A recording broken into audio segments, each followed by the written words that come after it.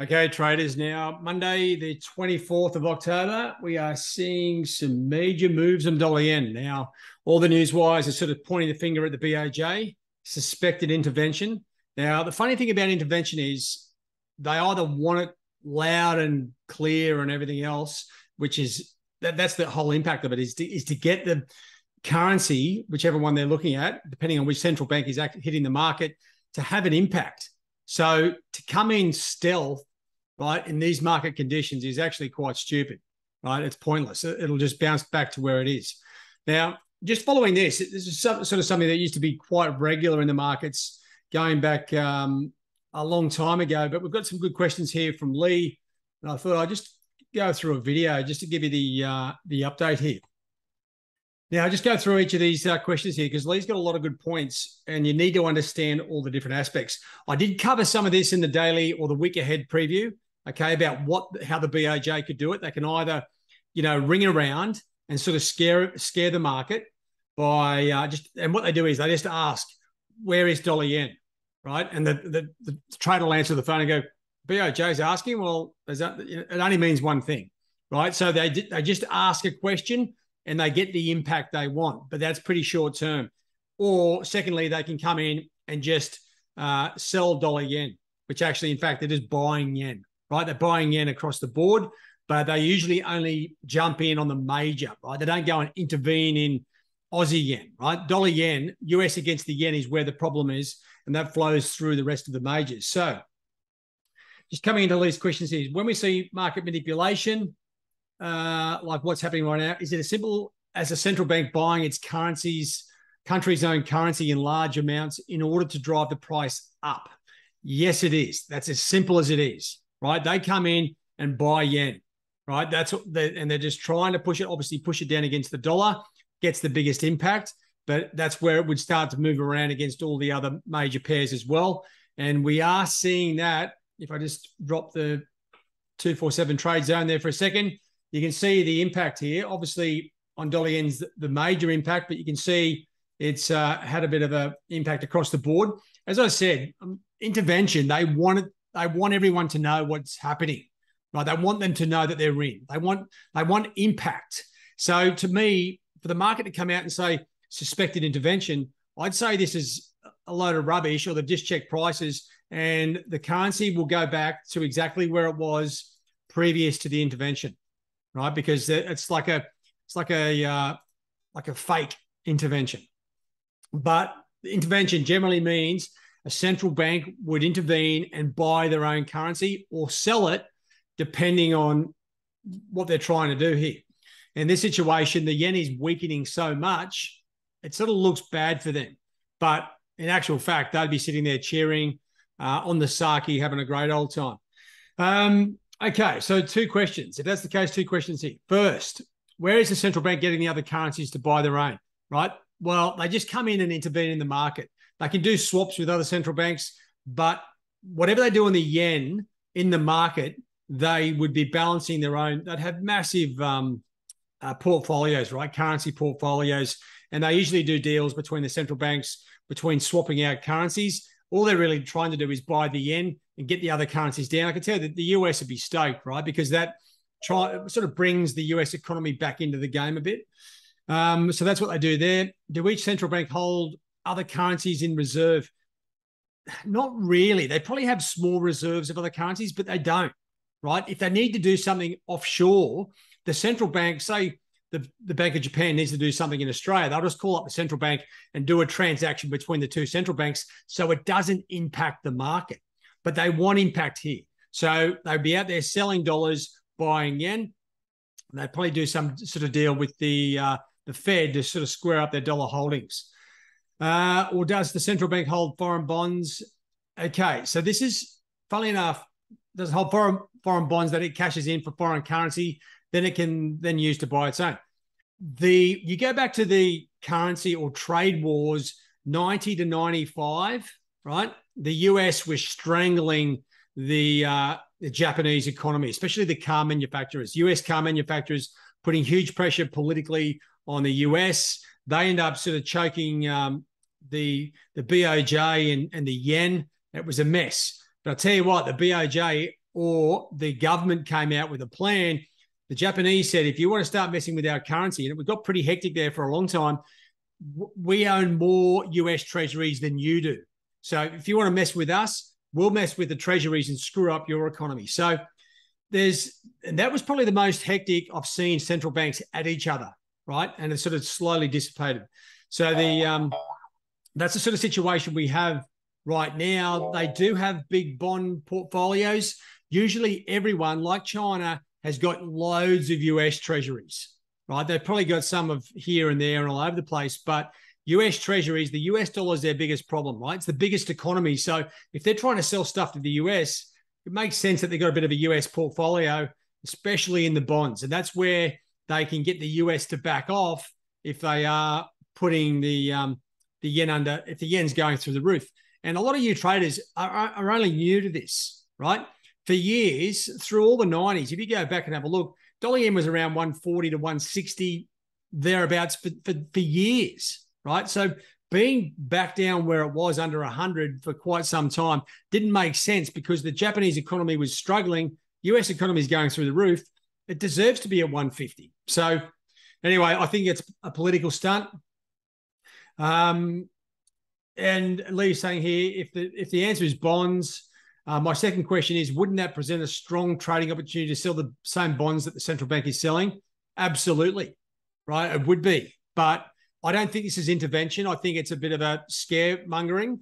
But if the Japanese came out and said, you know what, we're going to just rip into your bonds, it would be a trading opportunity on the bonds. And if you go back to, or take it forward from, say, 90 to 95, where those trade wars really came into play between the US and Japan, go back to the global financial crisis, 2007, 8, 9, where Bernanke, was it, that came out, asked the Goldman guys what to do. They said, just go and buy loads of bonds, mate.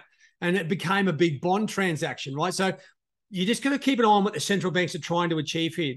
To me, the Japanese or the Bank of Japan, they're trying to achieve a political situation where, like, yeah, we don't want dollar yen weakening too much, when in actual fact they do. But the US wants to see them sort of like, trying to hold it back a bit. But trying to hold the financial markets back, once the market knows what the central bank is doing, they attack them, right? So the either way, and they try and find the weak points in the central banks. You go back to the mid-90s where I was at Citibank in London. Soros took out the Bank of England. Okay, the Bank of England ended up walking away, crushed sterling. I tell you what, that was a big turning point where central banks know when to turn off and walk away and when to come back. But whoever's got the biggest pockets in this game usually wins, and it's usually the central bank. Now, through years and years of intervention, the Bank of Japan have emptied their pockets. So that's why I'm thinking it's very strange that they would be intervening right now, buying yen, when what they need is they need the US numbers to sort of turn from being super strong inflation. If they got weaker numbers, that's the time to jump in and intervene, because the market will be fundamentally dropping on the dollar and they can really push it along. Jumping in, trying to hold back a strong dollar when all the numbers are strong, as you can imagine, is quite stupid. It seems like that would be less volatile trade than trying to get it on the market manipulation. That's right. So what Lee's saying there, if they're hitting the bonds, right, you can see where the direction's coming from. As I was just saying, if you know what the central bank's doing and how they're doing it, whether it's through bonds or currency manipulation, then you know what to look for and wait for, and where to get in. Just simple currency market manipulation, it looks like it's a great idea. But as I said, we've seen situations where, and this is what the difference is between what you're seeing right now. If I just come over here to the news page, if they want you to know, right, up here, right, it sort of suspects the Bank of Japan is involved, right? If the Bank of Japan wants to, without even spending any money, if they come out and said, you know what, fair value for dollar yen is, say, 130, right, you would see a 10-cent move on dollar yen, right? But there's a bit of a rule book for the central banks, okay? You don't intervene in someone else's market, right? So So the Bank of Japan to be intervening during the European session or the North American session is a no-no. Generally, what they used to do is the Bank of Japan, say we're right in the middle of the North American session, they would call the Fed and go, Konnichiwa, get in there and buy some yen for us or sell some yen. And the Fed would go and do it for them, right? If it was so that's the sort of general rules. The Bank of England doesn't go and intervene during the North American session or the Asian session. They wait till the London session. So there's rules there, and you don't come out and start setting levels, right? As I was just sort of saying there, if they come out and said, because dollar yen's around 148 at the moment, if they come out and said dollar yen fair value is 130, right? That's another no-no. You don't put levels on it unless it's an absolute must-do, right? That's a panic, right? You're out of money. You've got nothing going for you. The economy's dying. That's when they would start sort of change. That's when they would start saying, this is where it should be, right? So they're not going to use that day one at all, right? So this is good, right? These are good questions. And I've got to say, Lee, that's a pretty thorough question you've sent through there, because a lot of traders who are new to the markets, especially in the last sort of 5 or 10 years, right? I've been doing this for 33 years. You haven't seen a lot of the central banks having to intervene. If anything, they've been trying to hold these markets up in amongst all the zero interest rates. Now we've got inflation going mental across the board. We're seeing a rebalance in a lot of currencies. The US dollar, for good reason, is going up through the roof, and it should, because the US economy is about 6 months at least ahead of everyone else. It's a pretty good sign of what's to come. And now we're starting to see the central bankers having to do a lot of work, trying to cool economies down, trying to not manipulate currencies, but trying to address the very sudden imbalances of some currency moves. Obviously, dollar yen going up 50 cents, like a third of the value, or depreciating as far as the yen's concerned, that makes the US very sort of uncompetitive in Japan, right? Makes Japan very competitive in the US. And that's the normal supply and demand situation that occurs in normal market environments. If you look at China, right, they don't really care. They keep devaluing their currency to try and keep themselves competitive globally, right? So that's why everyone's always been arcing up about the Chinese, because they don't play a fair game. The Japanese do, but they're just doing a bit of a political stunt. Understanding how the central banks do things is very important, okay? And you need events like this to get some sort of explanation. So good job there, Lee. It's, as I said, you're going to see more of this over the next couple of years. And once you start to see, and that's, I don't think the BOJ are intervening, because, as I said, they would be publicizing it, not hiding about it. Once you start to see a central bank show their hand, you know exactly where the pressure points are and the direction, and then it's easy to sort of start targeting those specific instruments. But as I said, right now, this doesn't look like it, because see how like these moves would be down here, all of them, but they're not. And it hasn't been confirmed. The fact that they hasn't been confirmed by the Bank of Japan tells me that it's not them, right? Unless they're doing some new style of stealth intervention, which doesn't make sense. The whole idea of intervention is to get shock and awe, sudden impact, turn the currency around, and have an impact. By doing it with not telling anyone, it defeats the purpose. Okay, that makes sense.